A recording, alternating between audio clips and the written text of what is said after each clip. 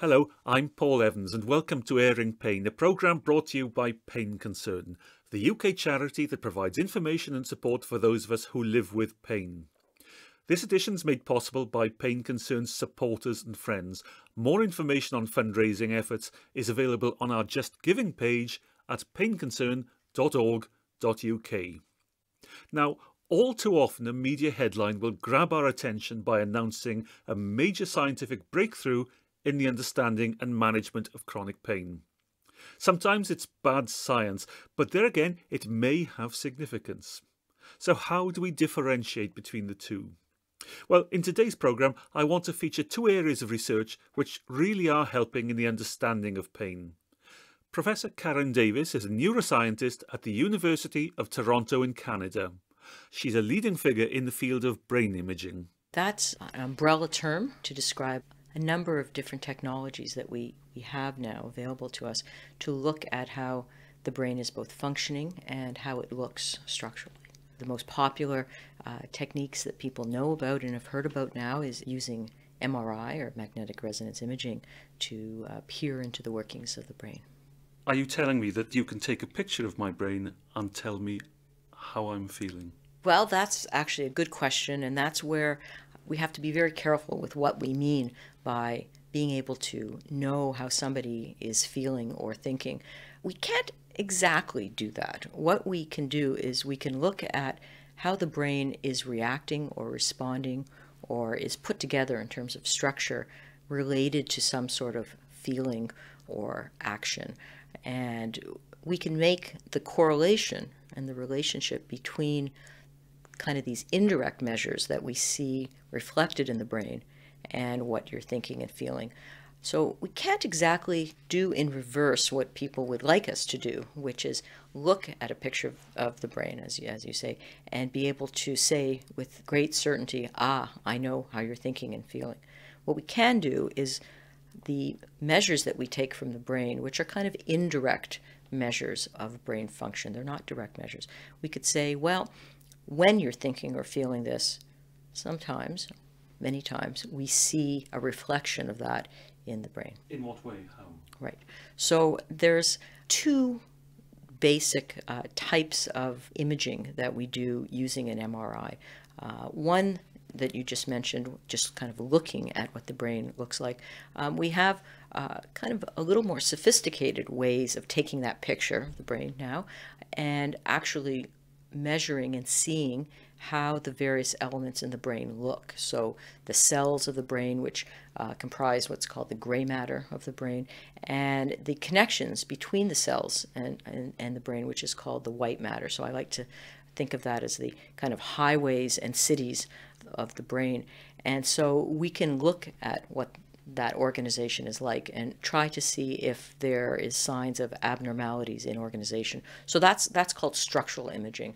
The development of these kinds of very high-end structural imaging approaches is relatively new on the scene. Perhaps in about the last 5 years have we gotten really good at that kind of assessment. What people are more familiar with and have seen in magazines and journals are those pretty colored pictures of the brain with kind of different colored blobs, if you will, lighting up, so to say, in the brain. And that's a technique called functional MRI.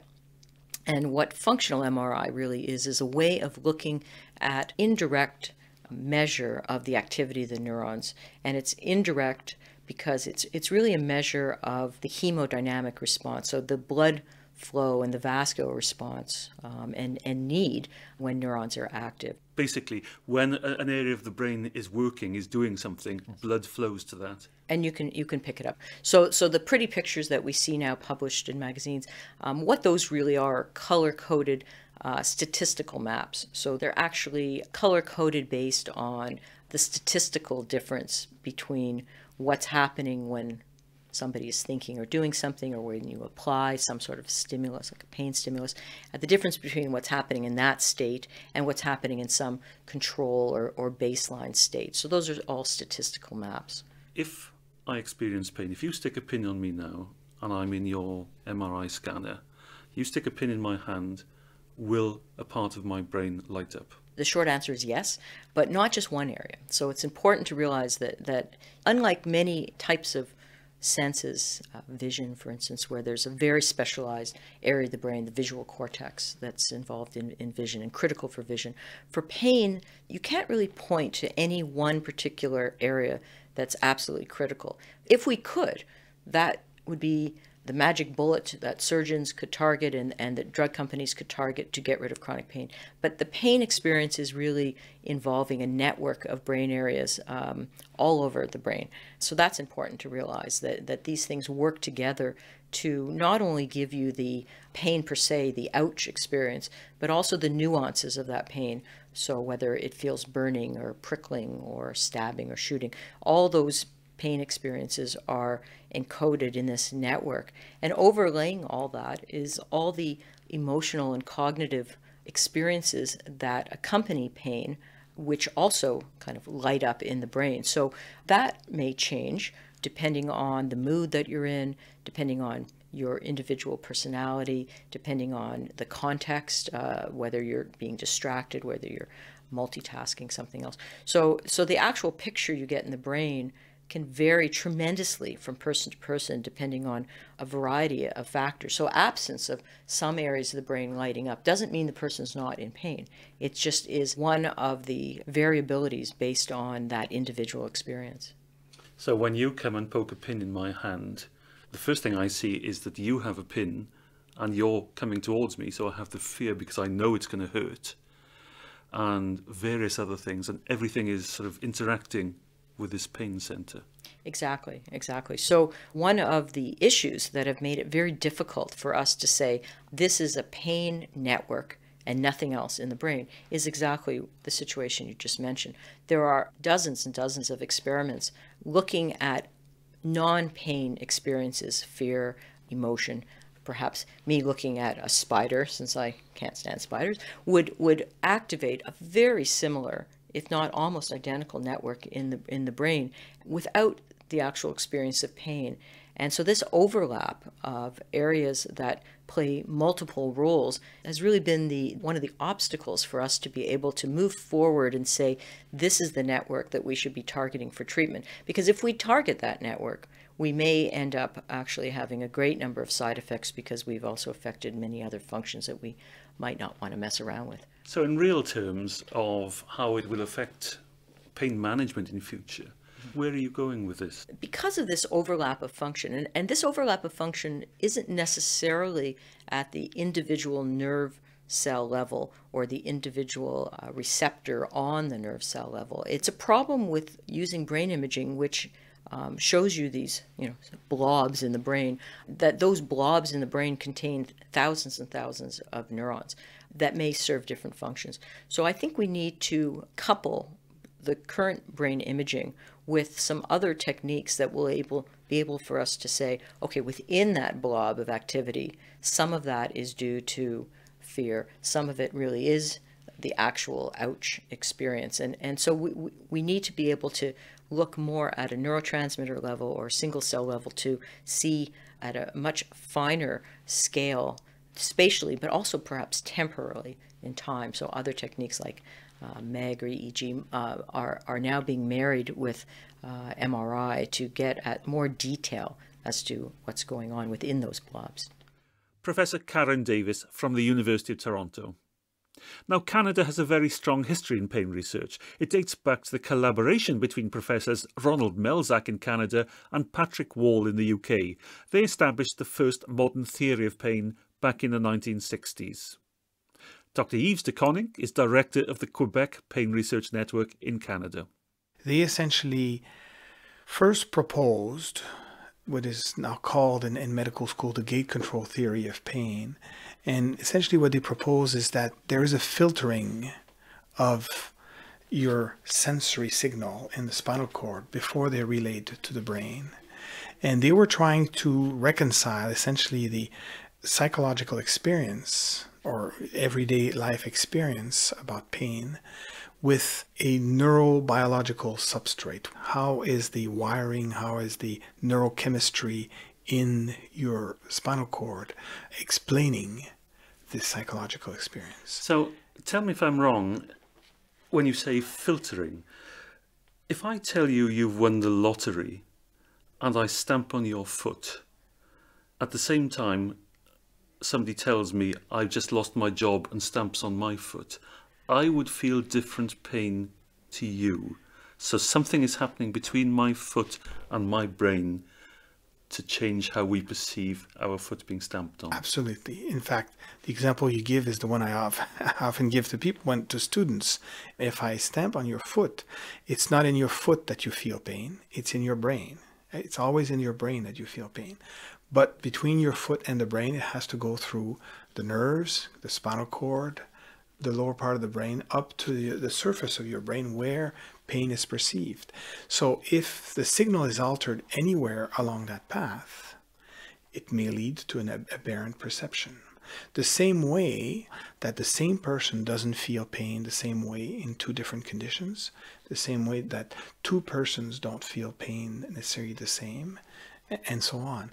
And part of it has to do with our body's own ability to control pain sensation. You know, if you're hurt and you need to save your child who's in danger, you'll just go ahead and you won't feel it. And in fact, there's a number of recent discoveries and some of my own research that's highlighting that essentially perhaps what happens in chronic pain conditions is that the body's own ability to repress pain in certain conditions is what's failing. What is emerging, I think, is the realization that indeed chronic pain has to do with an abnormal function of your nervous system, of your nerve cells in the spinal cord and in the brain. Therefore, meaning that chronic pain is a disease in itself. One of the long-standing problems that we have in the clinic is that people often consider pain as just a phenomenon secondary to another problem. You have cancer, therefore you have pain, you have diabetes, you've been hurt somewhere, you had an operation and you feel pain. The pain is just an alarm system that's telling you that there's something wrong. It has a purpose. It has a purpose. But more than that, people say if it's just secondary to another problem, let's solve the first problem and then the pain will go away. And in many, many situations, it's the pain itself that is the really debilitating component of a disease. So there's a recognition that we need to target the pain itself, not just say, let's solve the problem at the source and the pain will go away. And in addition to that, the realization that the pain in itself may be due to a malfunction of your nervous system and therefore has to be considered as a disease and therefore has to be treated as such. Research has actually highlighted that there are changes that occur in your spinal cord, in the lower part of your brain, inside of certain brain areas that are involved in the perception of pain, where information coming from your body, the sensory, what we call sensory information, is processed abnormally. Like epilepsy, for example.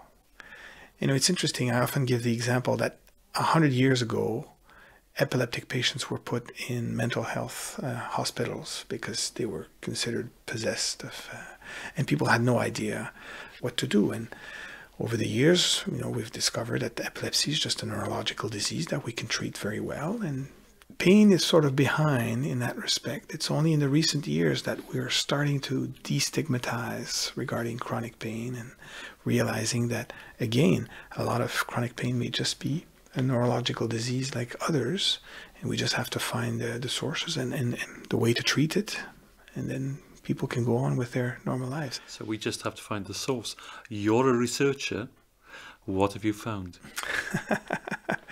So I mentioned earlier Patrick Wall and Ron Melzack and their original theory that was essentially saying that there's a filter at the level of your spinal cord where the sensory nerves coming from your skin, from your body everywhere, converge. Information is processed there before it's relayed to the brain where pain is going to be perceived. So how that processing occurs will determine essentially your sensory experience. And many of your body's own ability to repress pain takes place there. This surprises me really. You're saying that it gets processed, or some of it gets processed before it gets to the brain. Yes, exactly.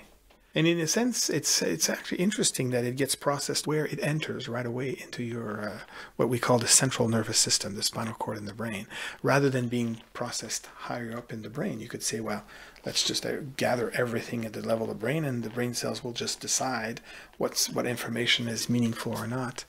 And you could say, well, maybe it's actually an economic way for our body to function, is to actually filter signal right away at the entry point so that you don't spend exaggerated energy to process it higher up. I'm going to keep with this processor in the spine. Is it actually filtering it or signaling it in different directions? Is it like a railway control, if you like? We have all the railway lines, and one is sending a train that way, and the other is sending a train that way. Is that what's happening? That's very interesting that you put it that way, because for the longest time, there's been this debate in the field as to whether you have essentially one relay, one track, to take your analogy, where all the information converges and somehow the signal gets encoded in there and it's going to be interpreted higher up, versus the idea that there may be a whole bunch of different parallel rails that each have to do with certain sensory signals like touch, stroking, touch, temperature, itching, pain, and so on. And then people have been saying, well, one of the problem with the idea that you have separate tracks is that, well, then the doctor can just go in and cut the wrong track, the one that signals pain, and you'll be fine. And when you do that, sometimes you can relieve pain, but only for a certain time, and then it comes back. Knowledge now is converging to say that indeed there are all of these parallel tracks, and information is essentially channeled in these different tracks. But there is room for crosstalk between these tracks. And this crosstalk is controlled by these control neurons I was telling you about, what you call the local inhibitory neurons. So you have a bunch of pathways, you have all these inhibitor neurons that are repressing the crosstalk between these tracks. But in certain conditions, that control can be lifted a little bit and allow some crosstalk, so that normally when I just touch your skin gently, it's just perceived as a normal touch signal. But if some of the crosstalk between that channel and the pain channel is lifted a little bit, some of the information may be going up the pain channel, and that same touch will be interpreted as pain. What people have to see is that this crosstalk can happen at several places from your foot to your brain. So that maybe you can cut it at the spinal cord level, a specific pain pathway, and therefore signal should not go up anymore. So if there was crosstalk before you cut, then you've cut the pain pathway, so nothing should go through and you should not feel pain anymore. But then that crosstalk can occur higher up, and then you will cut again at that level, but it can happen again higher up. The amazing thing about the brain is its enormous, what we call in scientific term, plasticity. Its enormous ability to reshape, reorganize itself constantly. We all know about the cases of people who become blind, and the areas of their brain that normally processes vision is now processing other sensation. It's just amazing how the brain reshapes itself. And it's the same thing with the pain system. You go in and you try to cut the different places, or the simplistic neurosurgical approach would be say, just let's go and cut, and then it'll reorganize itself higher up in this form of this crosstalk that I'm telling you about, to sort of defeat the doctor.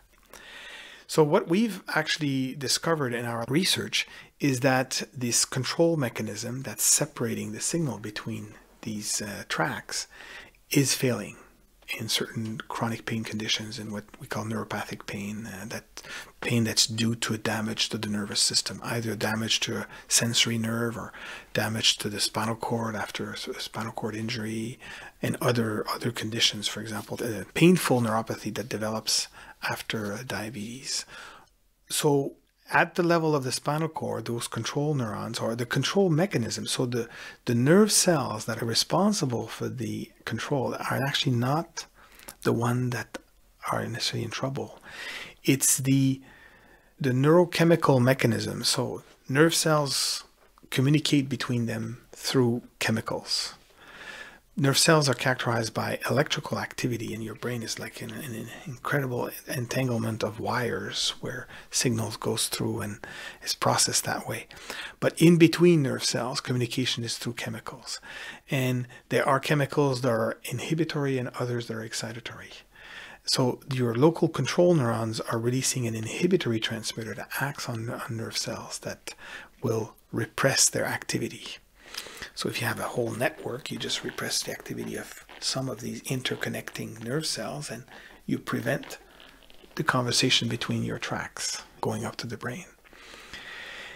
To go into the details of our finding, we actually found that the neurochemical that inhibitory or control neurons are using is called gamma-aminobutyric acid and glycine. They're two small molecules that these cells secrete and that act on neurons to open certain channels, ion channels, that are permeable to chloride ions. A bit technical, but in the end, what is important to understand is that those chloride ions, when they flow into the cells, they actually inhibit the cell. For them to be able to flow into the cell has to maintain always this chloride ions low in concentration, so that there's a gradient, so that they will want to flow in, not flow out. They're valves, in other words. Yes, exactly. That's a very good analogy. For them to flow in, you have to have something that will maintain the chloride concentration very low in the cells. And for that, nerve cells have pumps. They have little pumps on their surface pumping chloride ions out all the time. And it turns out that we found that what happens after injury to a nerve, for example, that the cells in the spinal cord, the neurons in the spinal cord, lose that pump. Chloride ions accumulate inside the cells, and then that little inhibitory signal, that neurotransmitter, neurochemical that the inhibitory neurons secrete and bind to that valve to open it, now instead of causing inhibition to these cells, cause excitation, because now there's been chloride accumulated in the cell and now chloride ions flow out. So you've inverted your filter into an amplifier, if you want. So you can imagine now that all these cells that were there to repress the crosstalk between these railways going up your spinal cord is failing now. And in fact, not only failing, it's actually perhaps even amplifying it. And that can explain why touch, which should go along its dedicated rail, actually now crosses to the pain pathways and signals pain. So we found that originally, and we actually found that the loss of this pump was actually secondary to a local inflammatory response inside of your spinal cord. Your spinal cord and your brain are very separate from the rest of the body. And your body has its own immune system, and there are immune cells. Some of them are called macrophages. There are these little cells in your skin and your body that go survey all the time your body, and whenever there's something foreign entity or whatnot, they go in and they chew it up, and then they're the barrier, the first barrier against any invading entity. Your brain and spinal cord, it has to be protected from some of your immune system, so it has its own internal immune system. So the macrophages of the brain are called the microglia, tiny little cells that also circulate and travel through your brain and spinal cord all the time, and they scan everything and they look for any damage and any degeneration or whatnot to clean it up, to let the system regenerate. What several groups are finding more and more is that these microglial cells, after an injury or spinal cord injury or peripheral damage or whatnot, they will transform themselves, they will inflate, they will migrate toward the area where the sensory nerves are coming into the spinal cord, and they will start doing things. And one of them is to secrete a factor which we found is actually responsible for causing the neurons to lose that chloride pump that I was telling you about. So it seems that in the end, it's actually your immune system, the inflammation inside the spinal cord, that is repressing, if you want, your control mechanism to prevent the pain signal to flow through. Anyway, all of these things are interesting findings. You might say, well, yeah, that's all very nice, but what is that doing to my grandmother who's in pain? What's very promising for us as researchers is that this research is actually unveiling a number of new molecular mechanisms that may be underlying the development of pain hypersensitivity or aberrant pain. New mechanisms automatically means new targets, and new targets means new promises essentially for the pharmaceutical industry to try to develop new drugs that may be helpful to alleviate pain. We're not trying to develop necessarily drugs that will come in and repress neuronal activity, nerve cell activity. We're trying to give back to the body its own ability to produce its own analgesia. So you're trying to mend the body rather than reduce the pain? If you want, yes. Let the body just handle the pain in itself. Each of our bodies, if they're functioning very well, has tremendous abilities to actually repress pain. The advantage of a strategy that's trying to just restore your own body's ability to repress pain is that you may envisage that it may have less side effects. Because if you come with a drug that inhibits nerve cells, like many of these drugs, and many of them are working great at it, they're great tools to treat pain, like morphine, for example. The disadvantage is that with morphine is it acts at many, many places, and it comes with a lot of side effects. What we call benzodiazepines, Valium or the derivatives of that, are also drugs that try to enhance your body's own ability to produce inhibition. These drugs actually don't act by themselves. What they do is they help your body's own chemicals to produce inhibition. Dr. Yves De Koninck, Director of the Quebec Pain Research Network in Canada. Now, let me just remind you of Pain Concern's usual words of caution that whilst we believe the information and opinions on airing pain are accurate and sound and they're based on the best judgments available, you should always consult your health professional on any matter relating to your health and well-being. He or she is the only person who knows you and your circumstances and therefore the appropriate action to take on your behalf. Now, don't forget that you can put a question to our panel of experts or just make a comment about these programmes via our blog, message board, email, Facebook, Twitter, and of course pen and paper. All the contact details are at the Pain Concern website, which is painconcern.org.uk, and you can download all editions of Airing Pain from there too. We'll end this programme by picking up on an earlier point raised by Dr. Yves De Koninck, and I'd guess that if we asked 100 people with chronic pain whether they'd rather have their pain suppressed or have their body restored to where it was before the pain began, then 100 people would say, please put me back to where I was. Yeah, sure. And of course, I mean, this is a long and daunting task to get there, but it's definitely the objective. You start with the idea that chronic pain has to do with a malfunction of the system secondary to something that happened. Being able to work that back to restore it is the ideal, because if you do that, you fix the problem once and for all. Unfortunately, for many diseases, like neurodegenerative diseases, all that we have as an arsenal is tools to palliate. But the more research we do and the more we understand what are the sequence of steps that are driving the nervous system, your spinal cord and your brain, the more hope I think we can have of actually going that route of fixing it back for good, if you want. This year, next century? Oh, boy. I mean, these discoveries are very exciting for us researchers, but we know what to target. But then the first step is to actually find drugs that will do what we want it to do. That in itself is actually a pretty complicated path. And once you've found it, then you have to go through the sequence of testing to make sure that it is not toxic, it doesn't have side effects, and so on. So unfortunately, it takes a long time to get there. But finding the root of the problem, the target as you call it, is the first step to the Holy Grail. Absolutely, absolutely, yes.